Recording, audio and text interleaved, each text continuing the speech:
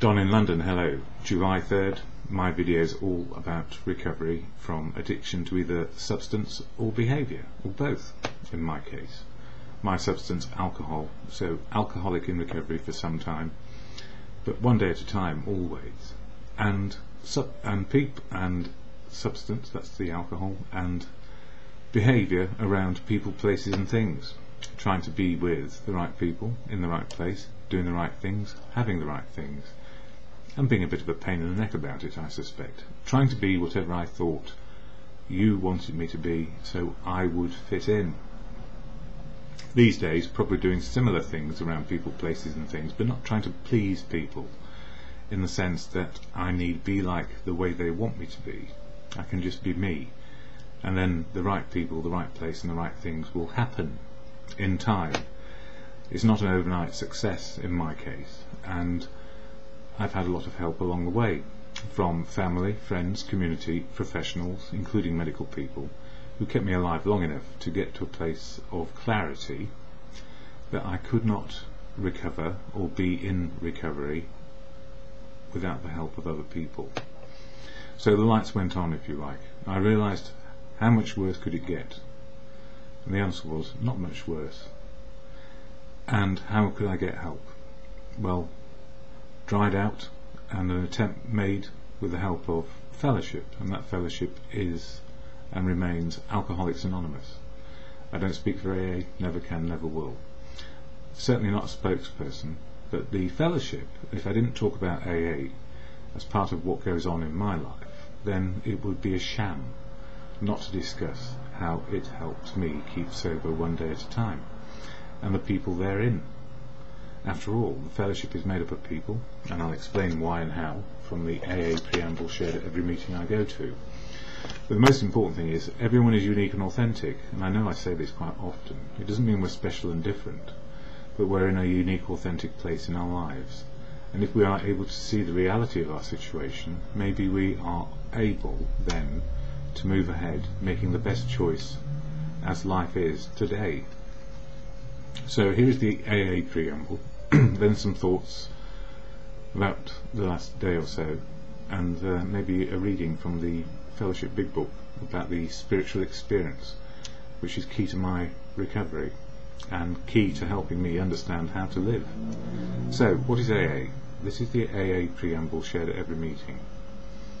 Alcoholics Anonymous is a fellowship of men and women who share their experience, strength and hope with each other, that they may solve their common problem and help others to recover from alcoholism. And that's it. Share experience, strength and hope, and help others. The only requirement for membership is a desire to stop drinking.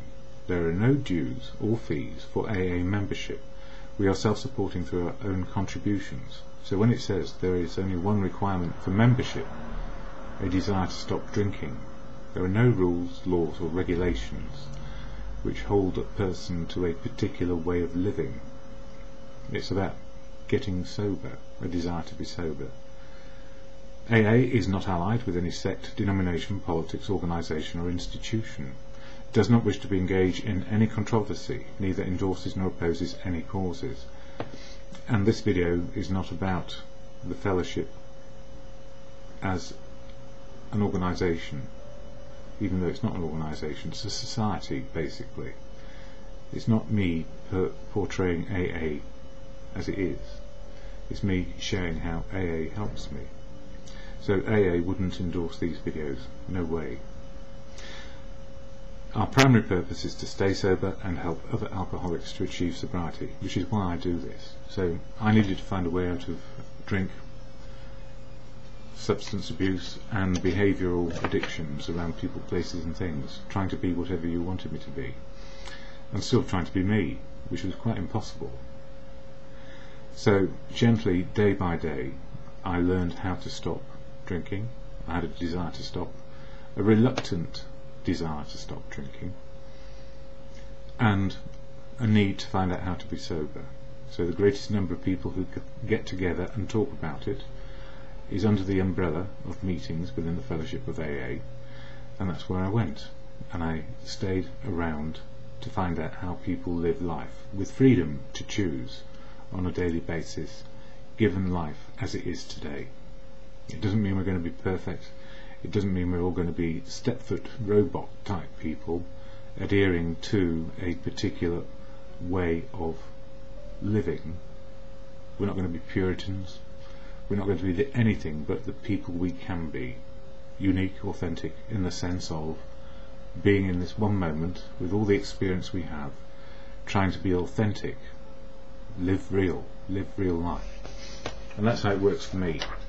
So I try my best, and sometimes I find that I get serenity, and sometimes I get a pain in the neck, caused by me mainly. Because if I conduct myself reasonably well, I need not feel under any pressure to be anything but myself. The daily reading, which comes in the Daily Reflections book, is all about experience being our best teacher for July 3rd. It says, being still inexperienced and having just made conscious contact with God, or good conscience, it is not probable that we are going to be inspired at all times. And that comes from the big book of AA. Some say that experience is the best teacher, but I believe that experience is the only teacher. I have been able to learn God's love for me only by the experience of my dependence on that love. At first I could not be sure of his direction in my life, but now I see that if I am to be bold enough to ask for his guidance, I must act as if he provided it. I frequently ask God to help me under that. Remember that he has a path for me. And I guess I sort of go along with that. But, I'm still learning. I can't describe God. What I do know is it's the God we come to understand for ourselves, if any, or simply good conscience, which helps us, guide us. And good conscience is informed, in my case, by the wisdom and experience of people around me, inside and outside of fellowship. So if I have a better understanding and grasp of the good of life, good conscience, I have a good guide. There is an inner voice which says, should I be doing this or should I not be doing this? Should I be standing here and listening, or should I be going and getting on with life? All those things go on, but it's asking myself to be open to the wisdom of the world and say in good conscience and contingent on the day I ask for help, then I have a better opportunity to live as best I can, but not at the expense of other people or putting them down. So, how am I feeling today? This is me today, July 3rd. I feel better for a meeting yesterday. Discussion about how to help the newcomer and how to deal with our feelings, how to keep the programme fresh in our minds, and the reading of the spiritual experience always helps me. And yes, the spiritual experience is part of the meeting I go to on a Saturday, and it's quite important to me because it sums up what I believe works in recovery. It's not rocket science, and it's not tying me down to have a perception of God which is the same as anybody else's. A perception that I'm not God is good enough, and that good conscience can be acquired with wisdom as life goes by, and we learn from other people what's good. I think most people are inherently good. I feel that way, and then we're always treading on each other's toes, and that's the gift of life. Really, it is, because we will always tread on each other's toes to an extent, and then we learn what the boundaries are, learn how to live in harmony, how to be a part of something bigger than us. That's how it works for me. And sometimes it works that way for everybody else too, but not my way. It's not my way or the highway. It's probably not my way, it's the good way. And I need to keep on learning what the good way is. But this is the spiritual experience from this book. And I share it because it's important to me. And this Saturday meeting, not far from where I live, is good. The spiritual experience. The terms spiritual experience and spiritual awakening are used many times in this book, which, upon careful reading, shows that the personality change sufficient to bring about recovery from alcoholism has manifested itself among us in many different forms. So there isn't one way to do life, and there is not one way to have a spiritual experience. Indeed, it will be the way that happens for you, which is unique and authentic to you. Yet it is true that our first printing gave many readers the impression that these personality changes or religious experiences must be in the nature of a sudden and spectacular upheaval. Happily for everyone, this conclusion is erroneous, or not right. In the first few chapters, a number of sudden revolutionary changes are described. Though it was not our intention to create such an impression, many alcoholics have nevertheless concluded that in order to recover they must acquire an immediate and overwhelming God consciousness, followed at once by a vast change in feeling and outlook. Among our rapidly growing membership of thousands of alcoholics, such transformations, though frequent, are by no means the rule. Most of our experiences are what the psychologist William James calls the educational variety, because they develop slowly over a period of time. Quite often, friends of the newcomer are aware of the difference long before he is himself. He finally realizes that he has undergone a profound alteration in his reaction to life, that such a change could hardly have been brought about by himself alone. What often takes place in a few months could seldom have been accomplished by years of self-discipline. With few exceptions, our members find they have tapped an unsuspected inner resource, which they presently identify with their own conception of a power greater than themselves. Most of us think this awareness of a power greater than ourselves is the essence of spiritual experience. It's anything outside of us, some describe. Our more religious members call it God consciousness, but it doesn't have to be a religious experience. Most emphatically, we wish, and that was me interjecting there, most emphatically we wish to say that any alcoholic capable of honestly facing his problems in the light of our experience can recover, provided he does not close his mind to all spiritual concepts. He can only be defeated by an attitude of intolerance or belligerent denial. We find that no one need have difficulty with the spirituality of the program. Willingness, honesty and open-mindedness are the essentials of recovery, but these are indispensable. So in other words, honesty, open-mindedness are the essentials, and they are indispensable. There is a principle which is a bar against all information, which is proof against all arguments, and which cannot fail to keep a man in everlasting ignorance. That principle is contempt prior to investigation. Herbert Spencer. So, yeah, I wasn't brought up with religion, except a feeling that it was not going to be good for me, and that was by my father and his life experiences, which turned him away from religion very quickly. 2 world wars, adopted, being preached to, being put down, being made fearful, and generally trampled on by the establishment, which includes religious outlooks, I guess. Always an outcast.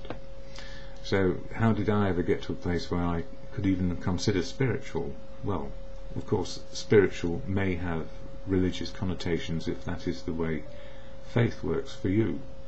But again, spiritual is, as an ecclesiastical person said, the ability to cope with now. But that doesn't actually matter if you don't believe. Good conscience is improved and wisdom is improved if we can be open, honest and willing to change. So the word God doesn't make me fearful or resentful anymore. Why should it? It's a word about something which I am not. I'm not God. So I'm a learner, and I like being a learner. It means, with humility, learning. I keep on learning how to live life. And making mistakes is part of what goes on. If I were to shut down, be closed, and shameful about mistakes made, then I wouldn't get any further. I keep on burrowing away inside, trying to work it out. But I found, especially with the spiritual experience, being open-minded, honest and willing, I get a better chance of living this one day and letting everything in. I still need to sort out what will work for me and how to develop wisdom and skill of living. Certainly without a drink it's been a lot easier, and very rare these days do I find myself in a bit of a angry temper, because I know what I can and cannot do. Anyway, expectations clearly can undermine my serenity. If I expect too much, either of myself or other people, or I expect that they would apply the same considerations as I do, I will get resentful and angry, because I am very considerate. I know that. Or I would have had great arguments for years and years and years about all the things I do, but I don't. It's a rare occasion where somebody pushes my buttons and I get angry and resentful. What a shock for me. Anyway, that's me. How am I feeling? Better for the spiritual experience and being reminded of it. Other years, humility is described as not proud or haughty, not arrogant. False pride and righteousness, grandiosity, egotistical, telling anyone what to do. I need to remind myself, experience is my teacher. Pride in all its forms can block me from God, or simply good conscience, and it can block me from the truth, love and wisdom of others today. So if I feel hurt, isolated, shut down, close the curtains, turn the phone off, and not respond or react to anything, I'm not going to get anywhere, am I? I just live in the dark. And another thought from previous years, growing up all about being right, winning the argument, material success, using people and judging them, turning human relations into resources, utilities.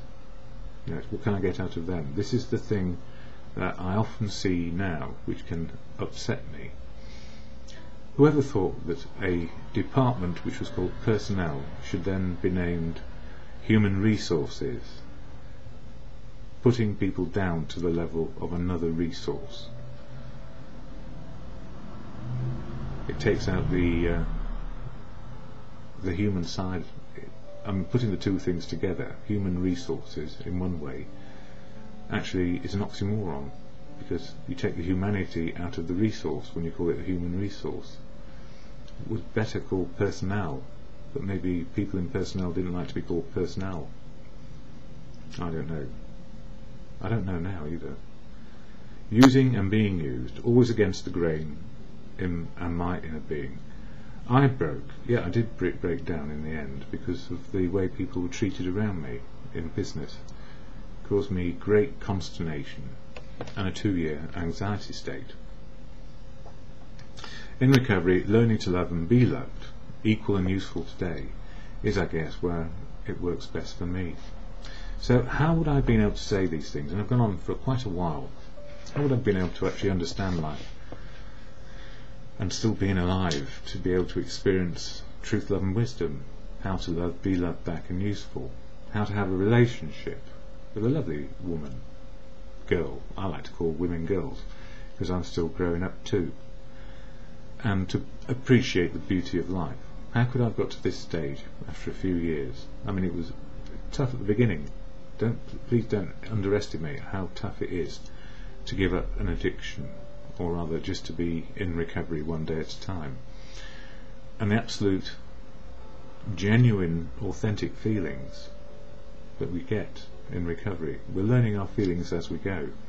Learning that we can be pushed to extremes still in recovery means that we are indeed human and not robotic, not some sort of production line resource ready to do whatever we think we ought to do. We actually get ready to do, with freedom of choice, what we like to do, within reason, and knowing economy is part of it. So realistic always. The Serenity Prayer helps me any given day, and boy do I need it some days. The can do, can't do. When to walk away, even though to stay They say flight or fight. Sometimes both are extremes, but sometimes there is nothing we can do which is going to be helpful when we're faced with righteousness, our own righteousness and the righteousness of another person. Locking horns, I guess, is not the way. So, to God, all good conscience, the serenity prayer for me, this is it. God, grant me the serenity to accept the things I cannot change. I cannot change anything much around people, places and things. Courage to change the things I can. That's me and my attitudes and approaches. And the wisdom to know the difference. And the wisdom to know the difference is hopefully in the moment of now, but sometimes a little bit after, when I've cooled down or warmed up again from wherever I've got to. And so grant me the serenity to accept the things I cannot change, courage to change the things I can, and the wisdom to know the difference. Always for me, right now, hopefully, and just for today.